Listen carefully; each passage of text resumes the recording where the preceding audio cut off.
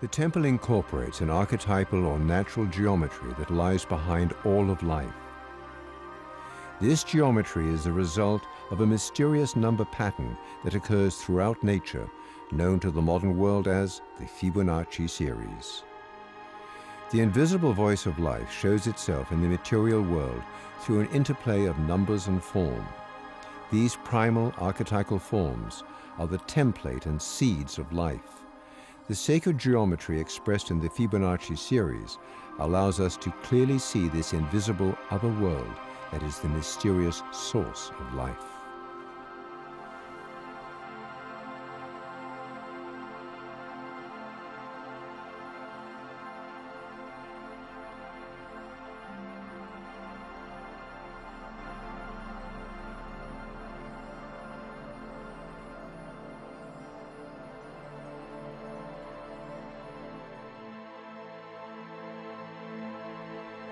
To better understand the role of the Fibonacci series and organic geometry in the world around us, we met with Michael Schneider, author of A Beginner's Guide to Constructing the Universe. Michael demonstrates the dynamic presence of the Fibonacci sequence in the living, growing world. Well, the Fibonacci numbers refers to a sequence of numbers that grow by continual expansion, but a very special balanced growth expansion. And the mathematical definition of them really is an archetypal pattern. Starts off with the numbers 0 and 1. 0 sort of acts like a seed in a sense. 0 and 1, and the rule is that each next term is the sum of the two previous terms. So 0 plus 1 make 1. 1 plus 1 make 2. 1 plus 2 make 3. 2 and 3 make 5. 3 and 5 make 8. 13, 21, 34, 55, 89, 144, 233, and endless. But it's an expansive pattern that shows organic growth patterns that occur all through nature. The invisible Fibonacci spiral shows itself in the visible world in the nautilus shell, the sunflower, and the branching of trees. This mathematical sequence charts nature's progress of organic spiraling growth through self-accumulation. The appearance of this sequence, embodied by the Fibonacci spiral or golden spiral in plants, animals, or solar systems, tells us that the Fibonacci sequence and phi ratio underlie an internal harmony, excellence, and dynamic balance during the inevitable growth and dissolution processes. It is the play of life itself, clothed in the four states of matter. These characteristics are the open secret of balance of animal horns, seashells, plants, and galaxies. For example, as the chambered nautilus creature grows larger, the gland that exudes shell material also grows, building a widening shell. The shell's golden spiral shape maintains the same center of gravity at any size, so the nautilus need not learn how to balance itself as it matures. The same is true for the growing horns of a ram. As the horn material accumulates, growing larger and more massive, its golden spiral shape maintains the same center of gravity. Thus, the ram need not adjust its posture throughout life to uphold its growing horns. Similarly, the tree that puts out branches and leaves in spiral staircases up and around their respective trunks can get enormously large, yet the tree always balances, no matter how massive and complex it grows to be. And so any kind of organic expansion will benefit from this kind of growth that incorporates balance, physical balance. It will pack the most seeds in the least space. And whenever you find these Fibonacci numbers, you also find spirals. And the benefit of the spiral is, of course, organic, expansive growth in a kind of a fashion that will also maximize all the benefits of the seed properties and so forth. The way they show up in the plant world is rife with these numbers.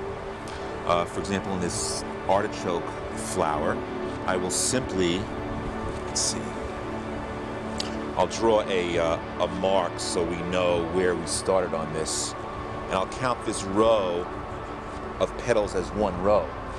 And what I'm going to do is count the numbers of parallel rows of petals.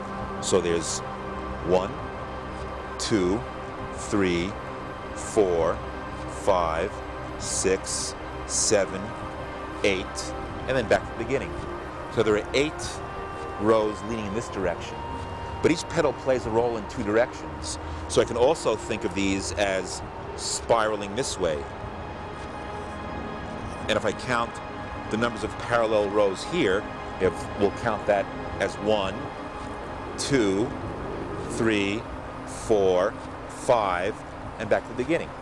So there are 8 in this direction, 5 in that direction. That's what you find throughout nature. 2 consecutive Fibonacci numbers composing the same structure. And what this does, what this number pattern does, is it gives perfect balance to the structure as it's growing. Not as a static structure, but these Fibonacci numbers and the spiral, the logarithmic organic spiral that occurs with them, balances through growth, transformation, expansion. And that's the beauty of this. It's balanced through growth and change, through these numbers. It's an organic expansion from that, you might say, 0 seed to as large as you like, but it's always going to have a self-resembling property.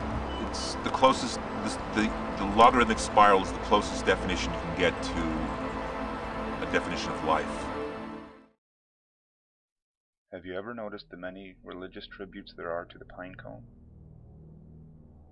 They are seen all over throughout history, spanning from ancient civilizations to modern-day religion and spiritualism. But what makes the pine cone so special?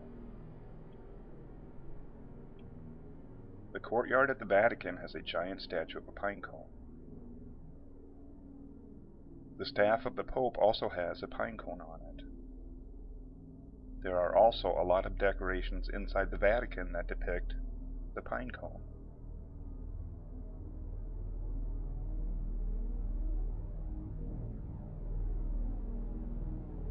The pine cone is found in many ancient works of art.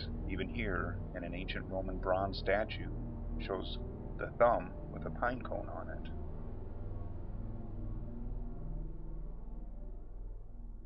The pine cone is shown in early Mesopotamian and Egyptian hieroglyphics.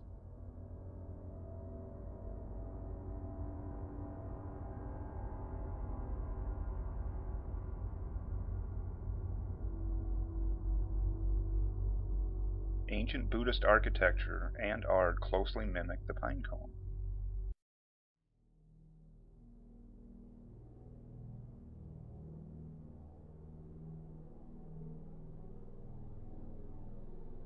Buddha is even shown to have hair shaped like a pine cone.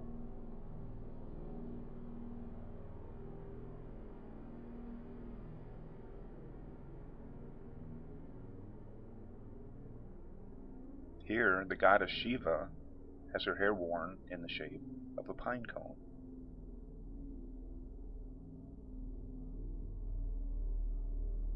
The Greek god Dionysus has a pine cone on his staff. The same is true for Bacchus, the Greek god of drunkenness and revelry.